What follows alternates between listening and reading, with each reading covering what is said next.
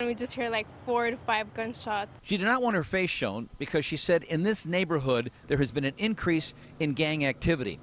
A neighborhood where a woman was found dead in the street, shot numerous times, once in the head. And then did your car go away?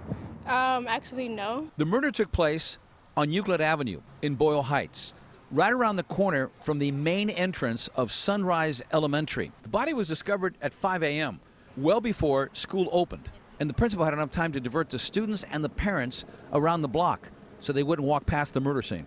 One woman who lives in this area, she did not want to go on camera, told me that she saw the body lying on the street and she saw a man in a car pass by and stop.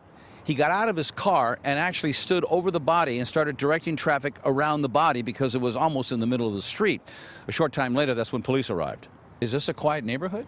Oh yeah, all the time is over here, never happened nothing like that. Another neighbor who did not want to be on camera said that nothing like this has happened in the 34 years he's lived on this street. It's not a motive of robbery because she still has money in her hands, her phone and everything else. We're just trying to figure out what is entailed.